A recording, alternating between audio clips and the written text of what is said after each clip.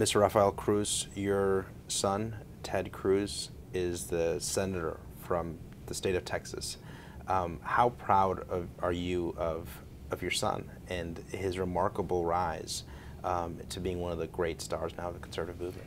You know, Israel, it was so overwhelming. When I came to Washington, D.C. in January for his swearing-in ceremony, it was such an emotional experience. To think that 55 years ago I came to this country, I could not speak a word of English, I had no money.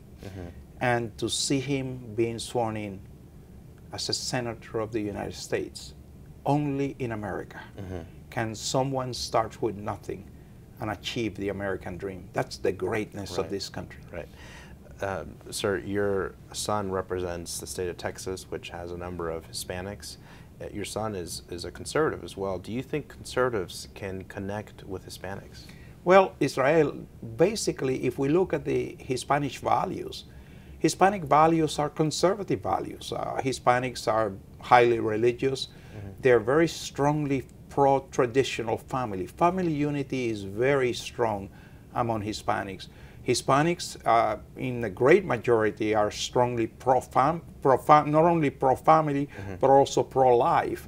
They are highly patriotic. Hispanics have the highest enrollment in the military of any ethnic group. 2.3 million Hispanics own their own business.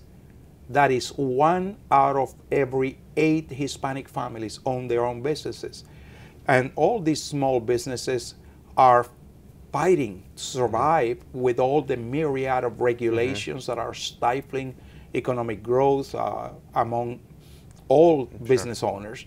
And so we look at every one of these values. These are conservative values. So I would encourage Hispanics to look at voting according to their convictions instead of voting tradition.